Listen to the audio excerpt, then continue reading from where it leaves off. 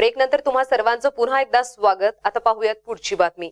हवेली तालुक्यातील सर्वात मोठी ग्रामपंचायत असलेल्या वाघोलीत महिला राजमुळे विकास कामांना गती मिळतीये।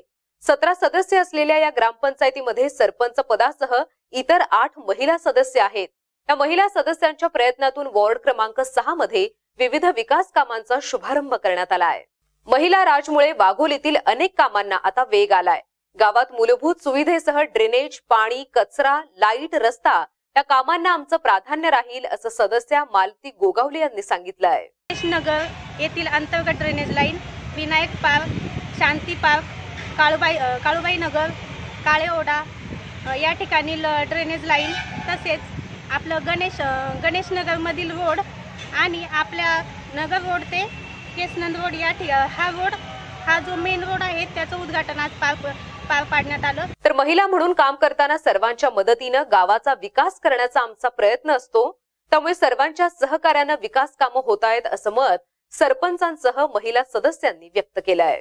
सर्वजण एकत्र काम करतात, तसा काही प्रॉब्लेम येत नाही, पण सगळे एकत्र असल्यामुळे आम्ही नक्कीच इथून पुढे महिला आम्ही सक्षम आहोत।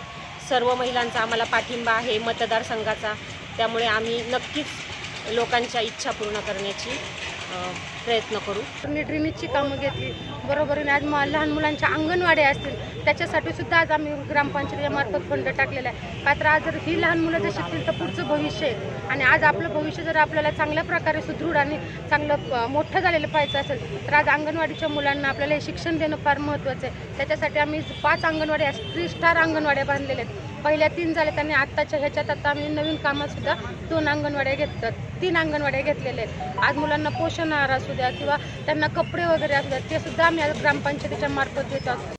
एकूणच काय तर महिला राज असलेल्या वाघोली ग्रामपंचायतीनं विकास कामात गती घेतल्याचं चित्र सध्या पाहायला मिळत आहे। MKN मराठीसाठी सुरेश वांडेकर, हवेली, पुणे।